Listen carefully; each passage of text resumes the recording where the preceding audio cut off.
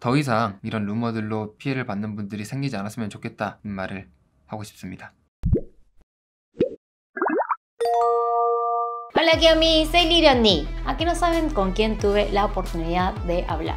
Sí, señores, le puedo hacer una entrevista al mismísimo Woojin. Habíamos hablado de él en un video anterior. Si quieren pueden ver ese video, les dejo por acá. La verdad ese video tuvo muchísimas visitas y gracias a eso tuve la oportunidad de poder hacer una entrevista con él. Él pronto va a debutar como solista, así que le estuve haciendo preguntas sobre su carrera y con mucho cuidado toqué el tema del rumor en el que estuvo envuelto él el año pasado. Así que espero que disfruten de la entrevista y ahora sí, si están preparados, comenzamos. Chicos, estoy en la calle Campana. Campanita, por favor. No se olviden.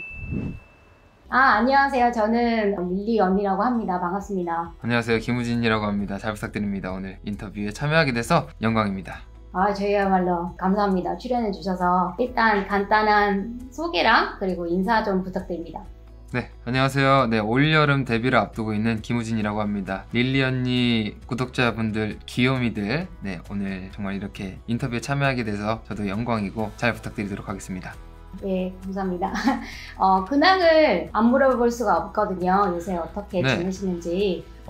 최근에는 일단 데뷔 준비로 굉장히 바쁘게 지내고 있어요. 또 작사 공부를 살짝 하고 있는데 이번 앨범에서는 조금 더 가사적으로 많이 참여를 하려고 하고 있어서 작사 공부도 하고 있고, 그리고 사실 코로나다 보니까 야외 활동을 많이 못하고 집이나 연습실에 자주 있습니다.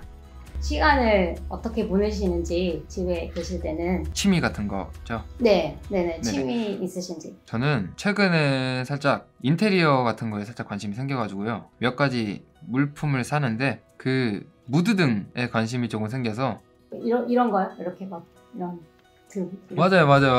그런 거. 무드등만 살짝 관심이 있고, 아니면은 뭐 핸드폰 게임을 하거나 뭐 그렇게 하고 있습니다. 올 여름에 그러면 솔로 데뷔하시는 거예요? 네, 올 여름에 솔로 준비를 하고 있는데요. 제가 뭐 이렇게 여러 가지를 스포해드리고 싶지만 왜냐면 이제 제가 처음 나오는 솔로 앨범이다 보니까 조금 더 서프라이즈로 하고 싶은 것도 있고, 그래서 좀 아쉬운데 그냥 하나가 말씀드릴 수 있는 거는 팬분들이 많이 공감할 내용을 많이 담았다고 말씀을 드리고 싶습니다. 제가 사실 그 팬 미팅 하셨을 때 자작곡을 들었거든요. 근데 너무 좋은 거예요. 그 가사도 되게 힐링되고 되게 위로가 될 수 있는 그런 가사여가지고 너무 좋았거든요. 혹시 그 곡도 이번 앨범에 들어갈 수 있는지. 사실 들어갔으면 좋겠어요, 저는 개인적으로.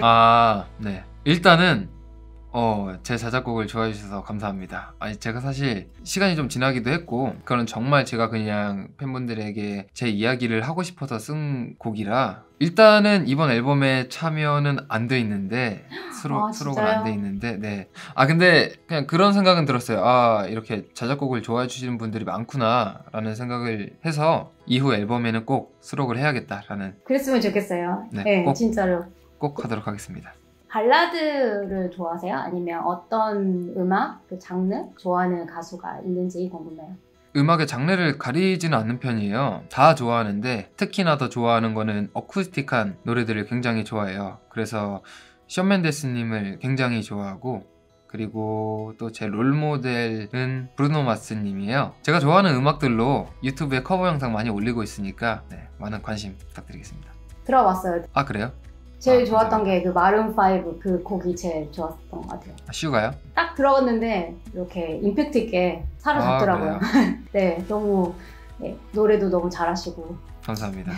그런 분들 때문에 혹시 그 가수라는 꿈을 이렇게 꾸게 되셨는지, 어떤 계기로, 그런 것도 좀 궁금하거든요. 사실 제가 처음에 가수가 돼야겠다라고 생각을 한 건 단순히 그냥 노래 부르는 게 좋아서였어요. 이제 그렇게 시작을 하고 나서 저를 좋아해 주시는 팬분들을 만났는데, 팬분이 저한테 해주셨던 말 중에 너가 부르는 노래나 음악으로 굉장히 좋은 영향을 받았다, 긍정적인 영향을, 그 말씀을 듣고 저는 되게 행복하더라고요. 그래서 앞으로는 많은 사람에게 좋은 영향을 주는, 긍정적인 영향을 주는 사람이 돼야겠다. 앞으로는 그렇게 음악을 하려고 합니다. 팬들이랑 요새 이렇게 많이 소통하려고 되게 노력하시는데, 기억에 남는 그런 에피소드는 혹시 별도 있나요? 최근에? 네, 하나가 있는데, 제가 유튜브랑 스포티파이에 우아로그라는 팟캐스트를 하고 있어요. 제 팬분들의 팬덤명이 컵스인데 컵스 중에 한 분이 제 안경 쓴 모습을 굉장히 좋아해 주시더라고요. 그래서 한 번만 더 써달라고 막 이렇게 댓글을 남겨주셔서 제가 나중에 또 다시 안경을 써볼까 생각 중입니다. 그 외국 팬들이 되게 많으세요. 네. 요새 좀 언어 공부도 좀 하시고 있는지. 언어 공부요?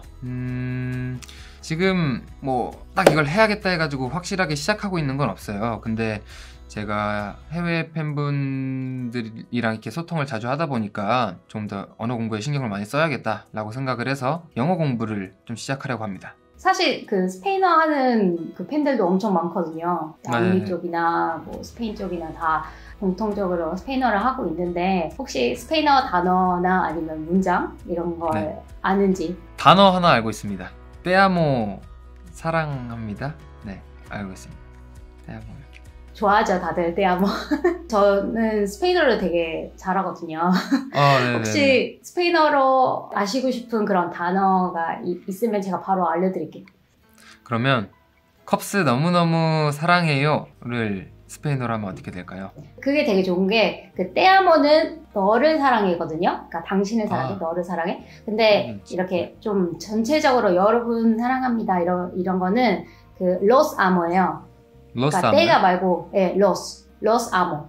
그러니까 좀 더 로스 아모 무초가 많이 사랑한다 라거든요. 무초는 유명한데 그래도 그 베사메 무초라는 노래도 있고. 베사메 무초 알고 있습니다. 그래서 좀 외우기 쉬울 것 같아요. 그러니까 los amo mucho. Cops los amo mucho. Cops los amo mucho. 네. 근데 언어에 소질이 있으신 것 같아요. 너무 잘하셨어요. 감사합니다. 팬들이 되게 좋아할 것 같아요. 이렇게 좀 더 업그레이드된 스페인어를 할 수 있으면 감사합니다. 되게 좋아할 것 같아요. 나중에 방송에서 꼭 제가 los amo mucho 외우고 있도록 하겠습니다.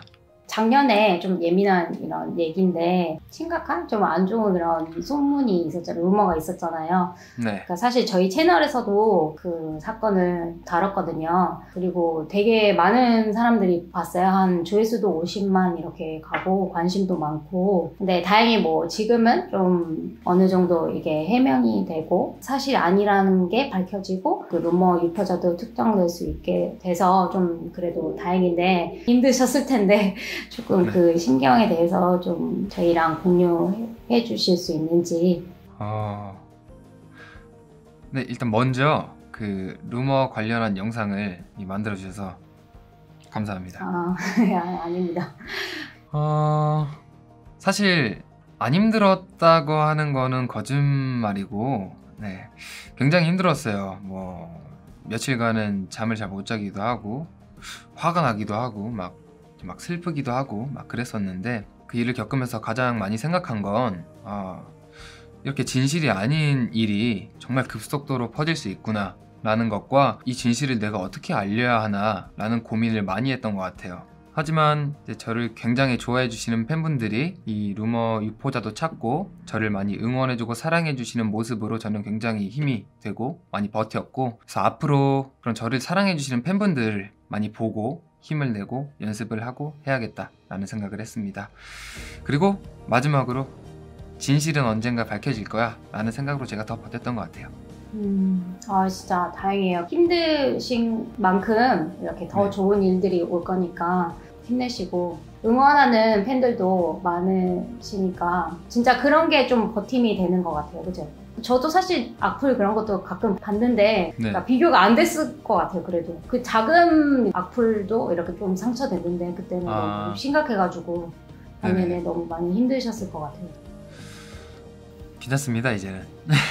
네, 다행입니다. 그래도 이렇게 밝은 모습을 이렇게 볼 수 있어서 너무 다행이네요. 그 데뷔를 하실 때 정말 좋은 결과랑 되게 멋진 모습을 기대해 보겠습니다. 그리고 혹시 마지막으로 한마디만 더 해도 되나요? 네, 그럼요. 이런 루머들이 최근에 많이 이렇게 나오고 있잖아요. 저뿐만이 아니라. 그래서 이런 약간 너무 많은 루머들로 피해를 받고 있는 분들이 많은데 더 이상 이런 루머들로 피해를 받는 분들이 생기지 않았으면 좋겠다 이 말을 하고 싶습니다. 이렇게 시간을 내주셔서 정말 감사드리고 마지막으로 이렇게 마지막 메시지라도 팬들에게, 저희 채널 시청자들에게 했으면 좋겠습니다.